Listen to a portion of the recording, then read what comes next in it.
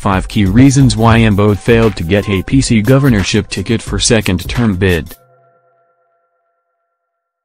It is no longer news that Governor Akinwunmi Ambode will not be returned as the Lagos State Governor in 2019, as he has lost the governorship ticket of the All Progressives Congress, APC, to his contender at the party's primary held on Tuesday, October 2.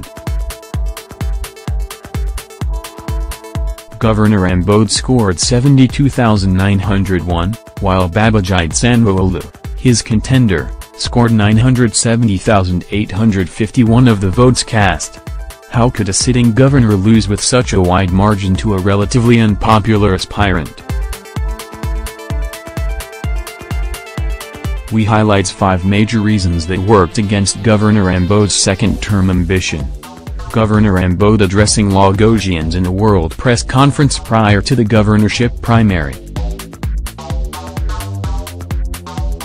Fallout with his political godfather.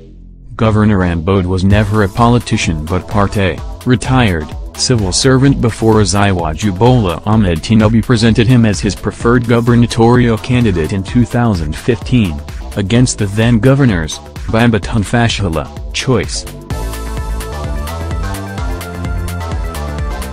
Thus, he became the governor solely because of his godfather's influence.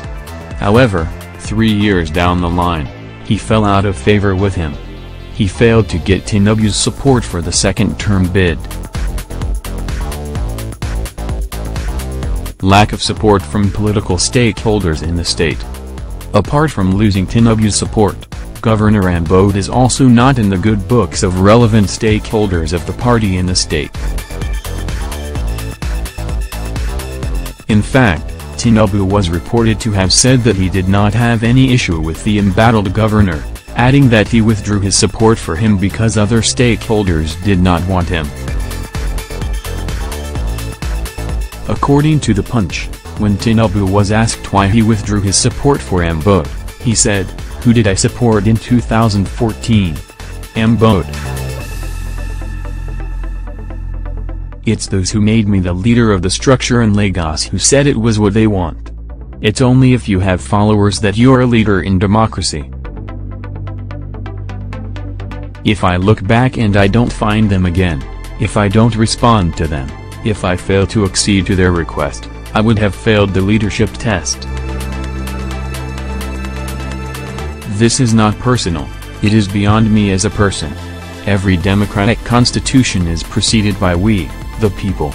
So, I had to submit myself to the wishes and the yearnings of our party. Governor Ambode's failure to be actively involved in the politics of the state is also one of the factors that cost him the second-term ticket. His aloofness to the APC's political activities both at the state and federal level made it difficult for him to get the required support he needed for the ticket.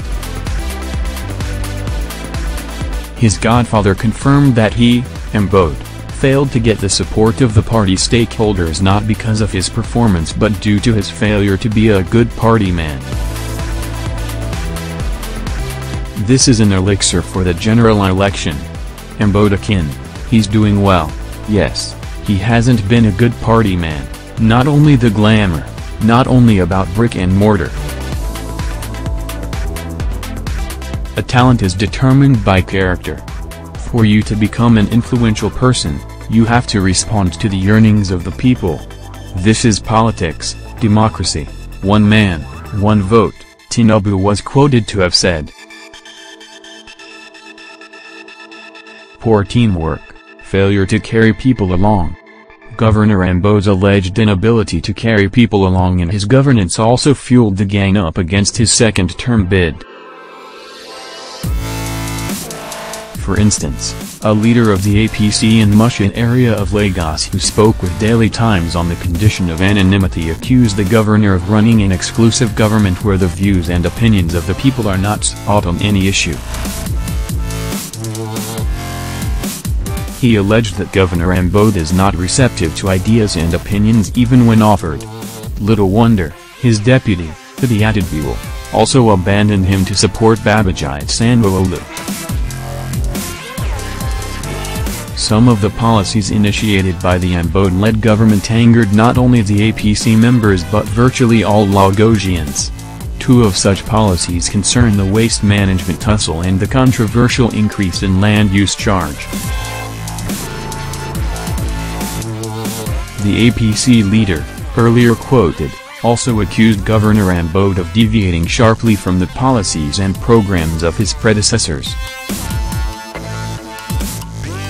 He said, "We now have a dirtier Lagos because of the policy he brought up through Visionscape, and he is not ready to listen to advice given to him by leaders."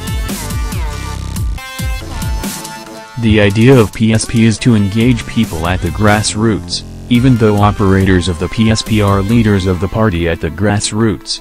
The idea is to engage those people locally.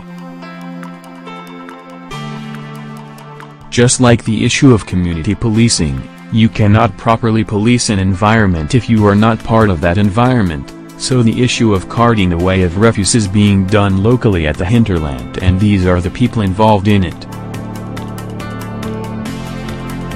Again, the issue of road network.